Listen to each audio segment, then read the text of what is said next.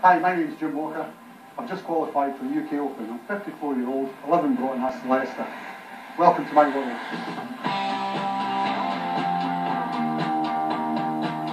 This is the Red Admiral in Broughton, Astley. I play here 3 or 4 times a week. It was by chance one night in here, a guy was playing darts and he asked me if I wanted to play. I never had any darts, I borrowed his and I got hooked. I started winning a few of the local leagues. Last year I won the CIU club singles. I feel as if I've come a long way.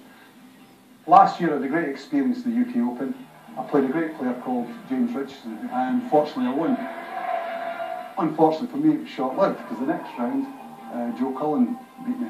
But I'm looking to go a lot further, I feel more confident. This year's UK Open I've been drawn against qualifiers. I don't know the guys, but they'll have to be up for this game because I really need it this year. That's enough of that, now I'll show you what else I can do.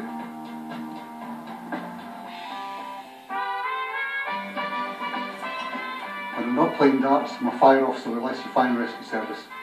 I joined the fire service in 1984. I've loved every single second of it.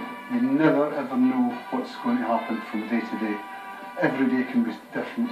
Darts doesn't seem to be very common within the fire service. I've not actually seen many people playing. They're usually keeping fit. I fell into a burning ring of fire. I went down, down, down. I think being in the fire service has helped me with the darts. It's all about keeping cool under pressure. In the fire service, if you look as if you're stressed and panicking, everybody around about you will panic. Darts isn't real pressure. Getting somebody out of the car in time to save their life, that's pressure. Well, I think the lads and lasses will be cheering me on, that's a definite. There's someone who will take the nick. The guys that I get drawn against are going to have to be at the top of their game. Nothing will put me off. I'm going for it, all guns blazing.